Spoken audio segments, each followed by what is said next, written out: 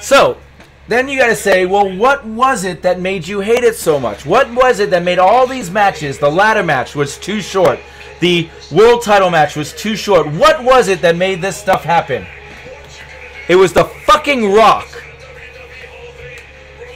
Alright, I'm fucking tired of The Rock. Y'all love The Rock. Fuck The Rock. Come back or don't come back. Stop showing up at the event, taking a 20-minute segment in the middle so that I don't get the matches that I deserve. You kick the Battle Royal off, you shorten the ladder match, you shorten the main event so that The Rock could come out and yell at Triple H. But that's not bad enough, because I am a wrestling fan and I do love The Rock for what he was. Fine. But you know what I want? This is what I want from WrestleMania. If I could have one thing from WrestleMania, this is what I want.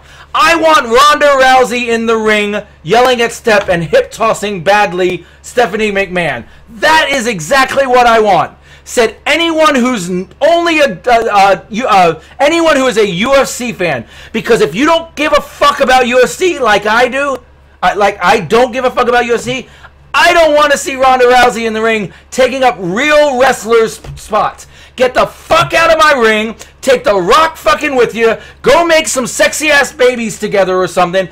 But you don't need to be ruining my WrestleMania, taking 20 fucking minutes, setting up a fight that's never going to happen between you and Steph, setting up a fight that is going to happen again between Rock and Triple H that you could have done in like 3 minutes.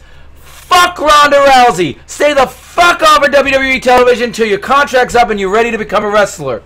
The end. Drop mic.